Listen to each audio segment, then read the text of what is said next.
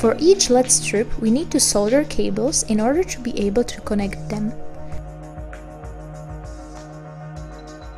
We use cables 0.5 mm squared thick.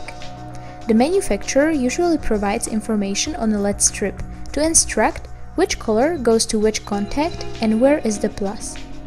The most common setup is green cable to G contact, red cable to R contact, blue cable to B contact, and yellow or white cable for plus.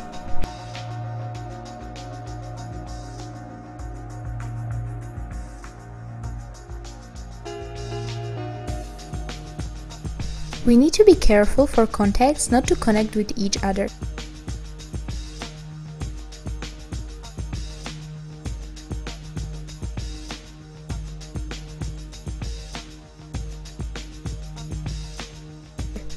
Also, be careful during soldering. We must not heat the contacts too long, because it can damage them, but also not too short, because that would result in unreliable cold solder joint.